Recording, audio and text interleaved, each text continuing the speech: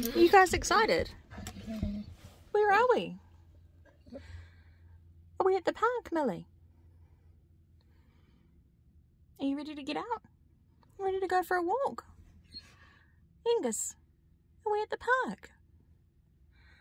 Alright, let's go see who's here. Angus and Millie were very excited to come to the park today.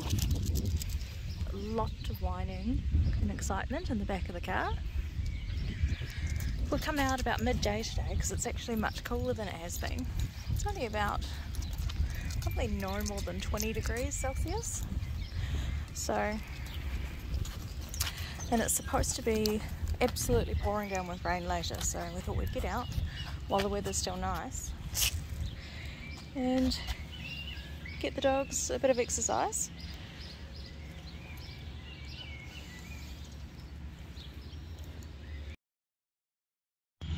We'll try that again. We had to take a little break to deal with some Angus business. Luckily, he chose not too far from the bin to do his business, so that was handy. It's actually a beautiful park here. They've got the sports fields here, and they actually carry on quite a ways over that way. It's actually a really big park.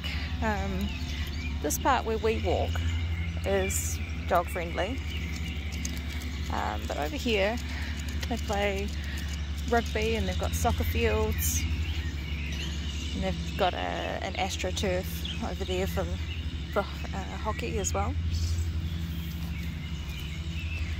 So weekends we don't generally come here because it's pretty busy with kids playing sports. So, but during the day and weeknights it's pretty much all just dogs on this side of the park anyway.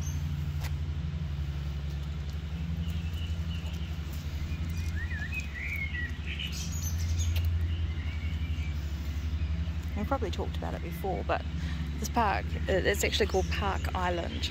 So before the earthquake, most of the area between the place that we live in, Taradale, and the main city of Napier was underwater. When the quake basically lifted the ground up,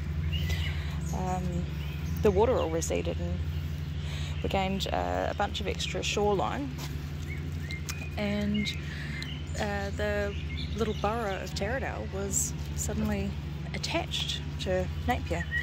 No longer had to access it through just a bridge. Oh, Angus is rolling. And yeah, they've built homes on it. We've got this lovely park. So yeah, a lot of interesting changes after that quake in 1931. I'm certainly glad to have it.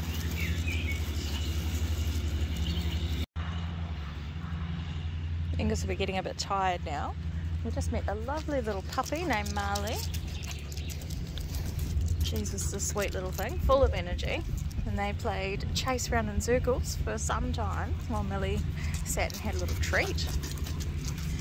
And then just after we've walked off, I've just seen that Millie went and got straight into the mud. So Millie's mum's going to have a bit of a time on her hands getting her cleaned up before she can go back in the car. Oh, look at this little guy. Not so little actually. I'll go and say hello. Hey you guys. Who's that?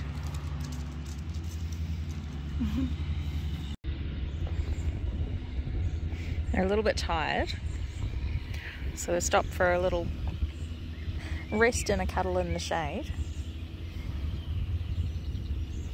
When I'm tired, I don't usually like to cuddle up to people, but when I'm hot anyway. But Millie is quite the opposite. She quite likes a cuddle with her lie down.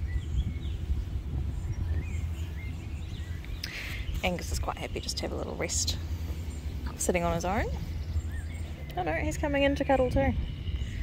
There's not much space between them there. They'll be spooning in no time. Good pups, we'll have a little rest and then we'll head on home, shall we?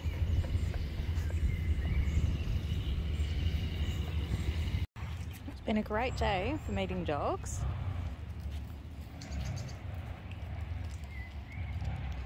Come across another little Shih Tzu, which was nice. She was pretty keen to have a bit of a play and chase.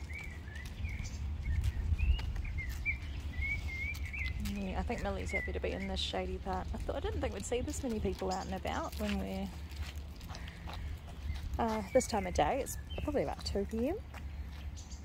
So yeah, 2 p.m.